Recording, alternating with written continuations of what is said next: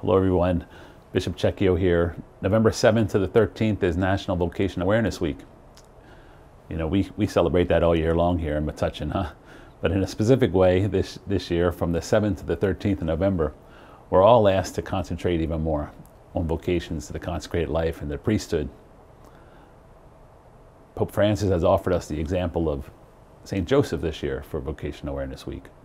You know, St. Joseph continually listened to God, opened his heart to God's will, and did it, whatever God was asking of him, even amidst the challenges and difficulties that he had to face.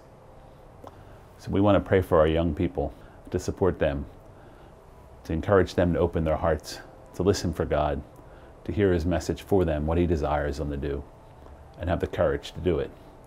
So they need our prayerful support. They also need our encouragement.